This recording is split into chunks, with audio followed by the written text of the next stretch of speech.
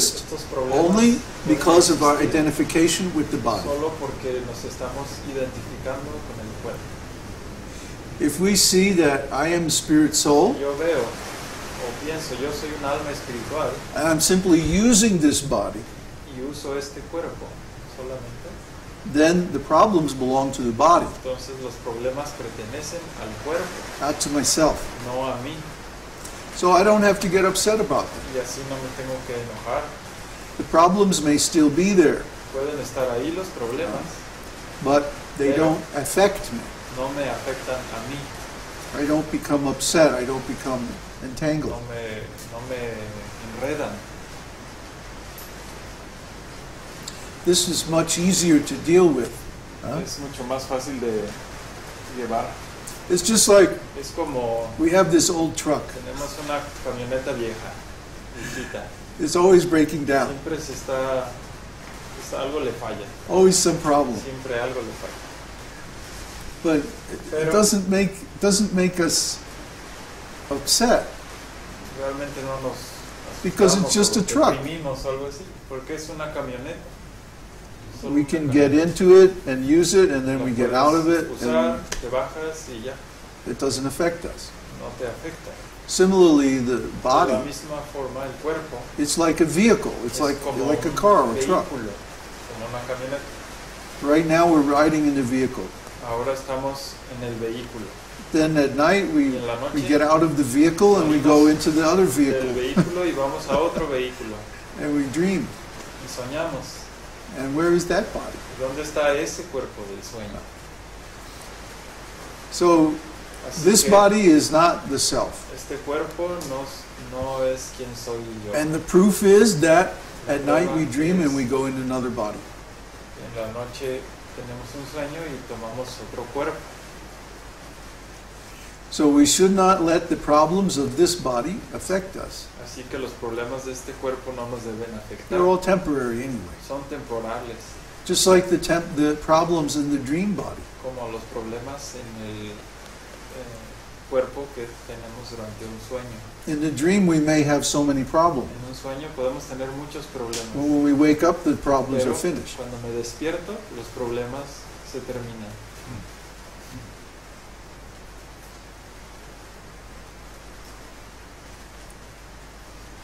Okay?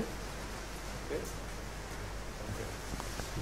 Any other questions or discussion on this point before we move on? Yes. You were talking about, you gave the example of anger, and first we own our anger, and we realize that yes, we are angry, and then we are able to disidentify with the reason for our anger. Because we can see that yes, we are not that object, that is not my real situation, and so on. But eventually, doesn't this get to a point where we don't get angry at all because the fact that we are not these situations, is so deeply rooted that nothing bothers us? No, that's an artificial idea.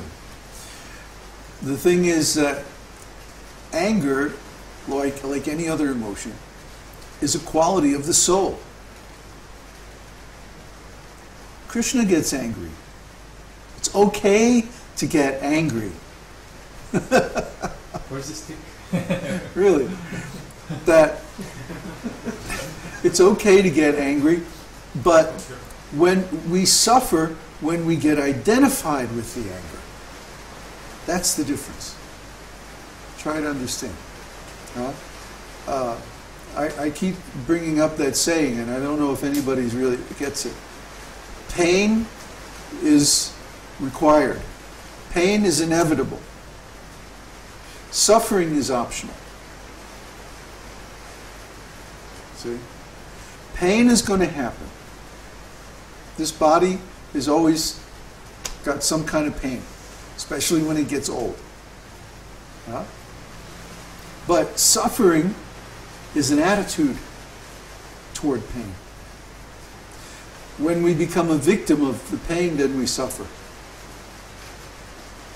But if we don't identify with the pain is happening in the body, but I'm not this body, then I'm not suffering, am I? So similarly, anger is going to happen, either in the body or the mind or in the soul. But if we can look at that anger and say, well, this is my anger, but I am not this anger, then we're not angry. The anger is happening. Can't stop that. Just like we can't stop the heat in the summer and the cold in the winter. It's going to happen. Not that we should want to stop anger, that's artificial. Just like Prabhupada says, you can't stop war. You can't stop fighting.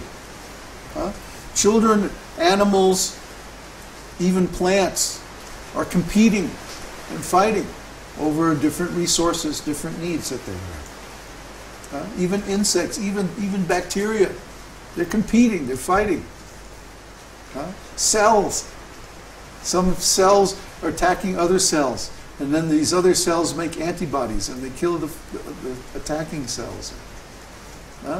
Everything there's fighting in the material world.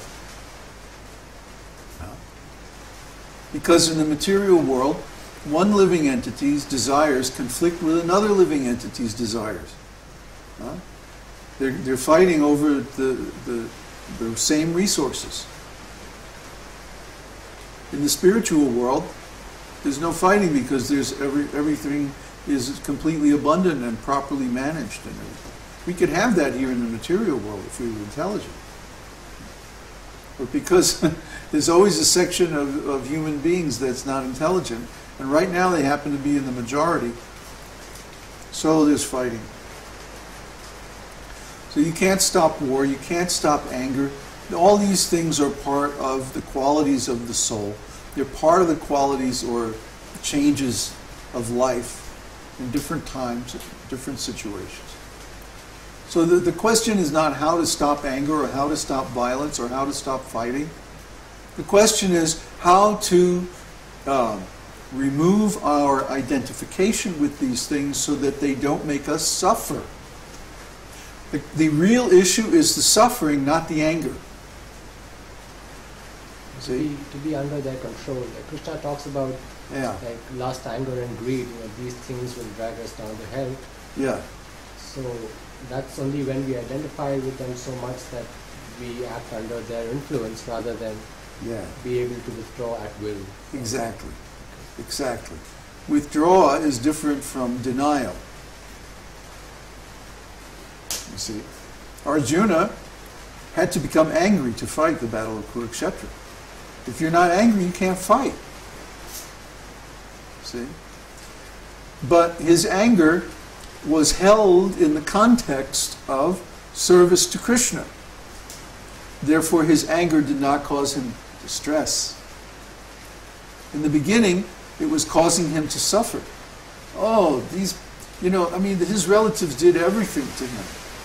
Every kind of crime, every kind of conspiracy, every kind of dirty trick they did. So was Arjuna angry? You bet he was. They tried to rape his wife right in the assembly of the Kurus. So many things they did. So, of course he was angry, but he was conflicted, and he was thinking, I'm not supposed to be angry at my relatives and like that.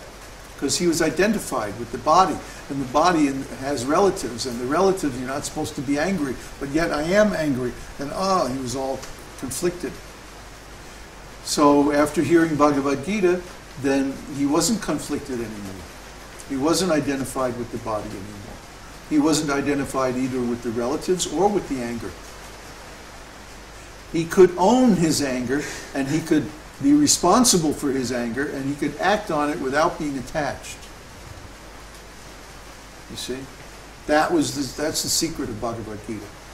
Not to try to stop anger, but to stop our attachment, to stop our being controlled by it because of being identified with it.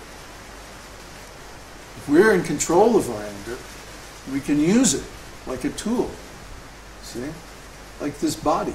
If this body is controlling us, I want this, I want that, give me this, give me that, do this, do that, then we're suffering because the spirit soul is not meant to be controlled by matter. See, spirit soul is meant to be the superior to matter. So we're in an incompatible situation if we're controlled by the body. But when we control the body, then we can use the body in devotional service, and that's very nice. So everybody's clear on this now? I'd like to move along. Okay? Put the mic the other way. Facing the other way. Facing toward you. Okay.